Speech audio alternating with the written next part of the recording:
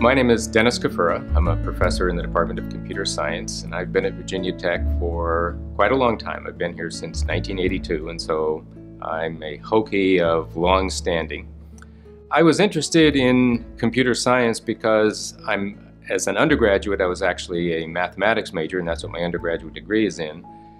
But I'm a failed mathematician in the sense that I encountered a course that in mathematics that completely convinced me that mathematics was not going to be my future. And serendipitously at the same time, the university that I was attending was developing a computer science program. My name is Austin Corey Bart. I go by Corey. I am a fourth-year PhD student here at Virginia Tech. My major is computer science, but I'm also doing a certification in the learning sciences.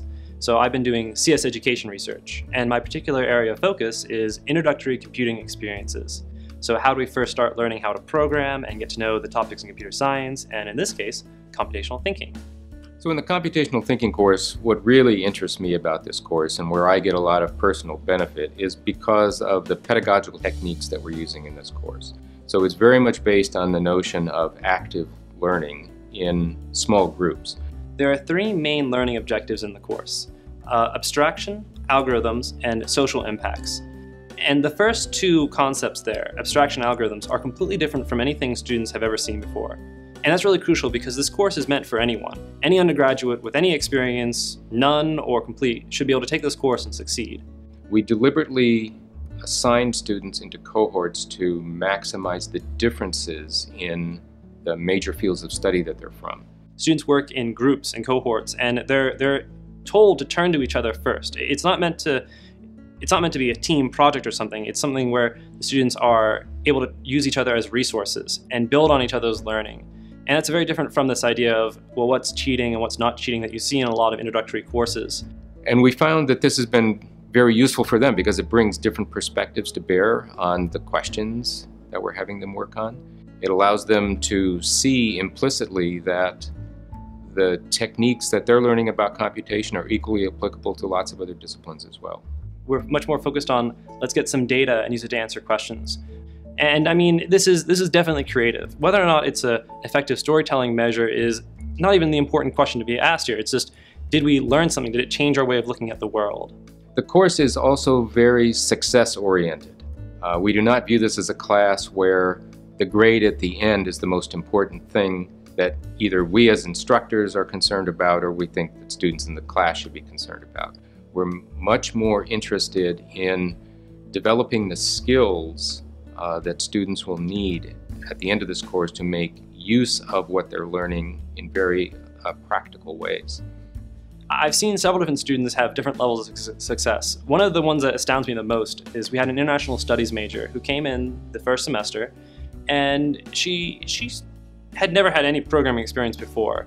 And she did a really fantastic job that semester. I was very impressed. I remember sitting down with her a few times and seeing those moments when she suddenly got some of the core concepts involved in the programming aspects of the course, the algorithm section. And next semester we brought her back as an undergraduate TA for the course. She graduated that spring, and now she's actually got a job doing data science things for another company. I mean, it's astounding to me that someone can come out of this course ready to go into the real world with computational skills, even if they've got no prior background a year ago in computer science.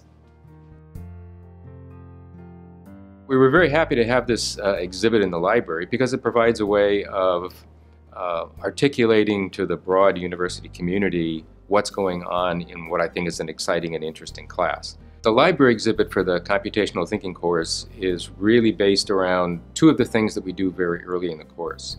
One of the parts of the exhibit deals with a computational modeling system called NetLogo. And through this computational modeling system, what we try and show students in the class is that computation has relevance to them because NetLogo has a library of models from a wide variety of academic disciplines. The interaction with the Blockly exhibit is definitely one of my favorite parts. They work with a block-based programming environment, and it's a good chance for people off the street to suddenly start programming and creating real things and solving real problems from day one. And we use a similar approach in the course with a much more sophisticated environment, but the idea holds. It's lowering the barriers for anyone to just come in and start playing with it. And I think that's one of the most important things that we're doing in the course and in computer science education research in general is making things more accessible to people. Because it doesn't reflect poorly on other people if computing is hard. It reflects poorly on the teachers. So we definitely have an onus on us to make it accessible. And I think the exhibit really exemplifies one of our best tools for doing so. I wanted to emphasize that this small group model that we have for active learning each day also has other support mechanisms around it. So we make heavy use of undergraduate teaching assistants. Typically these are students who have taken the course in previous semesters and are themselves passionate about the course. And they provide a very close-in way of providing both feedback on work in the course, but also they attend each class and provide immediate and direct support for the learning activities that take place. So it's always this very interactive, collaborative experience, and there's always a few recurring elements. There's always a moment where the student will realize, wow, this computer is so stupid. So for me, that's a great point, because I know, wow, you've got one of the really big ideas here, is that computers may be powerful, but they are still second fiddle to humans. So it's a very realistic and we hope meaningful experience for students. So we invite everyone to come and enjoy the course that we've developed for this purpose.